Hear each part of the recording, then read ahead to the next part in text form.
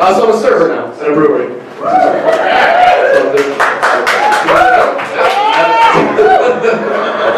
Something anyone could do.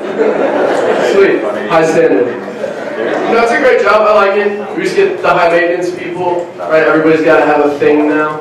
I walked up to the table like, right, just so you know, before we get started, there's 3 vegetarians, 2 gluten intolerances, and 4 food allergies at this table. I mean, that's incredible. There's 3 of you. You just listed 9 things. Yeah, some of us have all 3, and if I see bread, I cry. Alright, dude. I had one lady got super mad at me the other day. I spilled a little beer on her baby's head. I didn't even notice. I got bummed. She's like, excuse me, there's beer on my baby. I was like, well, I'll need to see some ID. And she did not think that was funny, dude. She got so mad. A little like unjust, I thought. First of all, I saw her eat her burger. That's not the first thing that's been spilled on her baby. But also, she's the one that brought the baby into a brewery. Spills happen in restaurants. Maybe leave your baby at home until it's spill-proof or whatever. That's like, there's too many people in the world who can't even spill a beer without hitting a damn baby.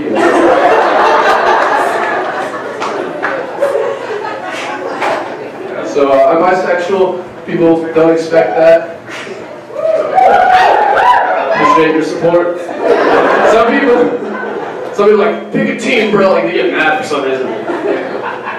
I think it's because of how heteronormative our society is. And heteronormative, that's just liberal arts for most people are straight. That's what that means. It's true though. Like, no spoilers, but at the end of Avengers, Captain America doesn't drop his shield and just like grab Thor, just pull him in. You see it in like rap music too. It's always a song between a guy and a girl. I want a super gay rapper to have like the #1 song one summer. Everybody's in their car singing along like, yeah, all the boys in the club take your shirts off. Or whatever. All the boys in the club take your shirts off. I guess I don't seem gay. People come up to me after show like, some guy just comes up and like, you don't seem gay. Like, what do I do with that, man? Thank you? I don't know, I was like, you're gay. And he's like, no, dude, I'm not gay. I was like, well, you're being a cocksucker, so. Don't say that. It's a weird thing to say to people, dude.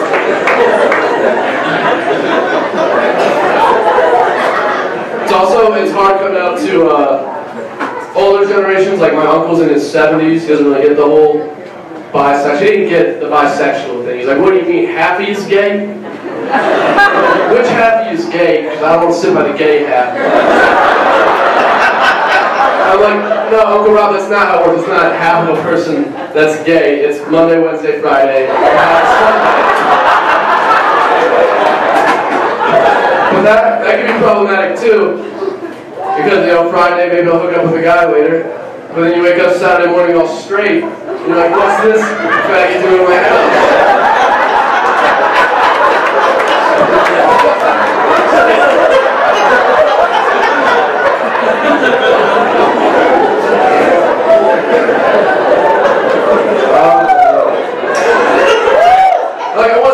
I didn't identify as bisexual when I was a kid either, so some people think I turned gay, like something happened that turned me gay, which is a ridiculous thought. People are like, yes, as soon as your lips touch a dick, you're gay.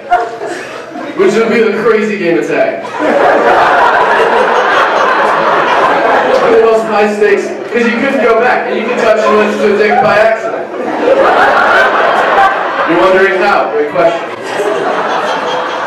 Like, it's always on purpose for me, but I'm interested. When have you done it by accident? You can just slip and fall in the locker room. Get a little contact that way. Or maybe you're at an art museum or some sort of gallery where they have statues of naked men, and you're a confident person with your liberal arts degree. So you take corners quickly. Around one of these corners, there's a statue with some dick and lip height. You turn into it like that, dude. That's it, you're gay, you can't go back. So you can just turn people gay. You sneak into someone's room at night. So they wouldn't even know till morning. They wake up, their mom's like, good morning. They're like, morning, mother. Alright, that's my time, guys. Thank you so much.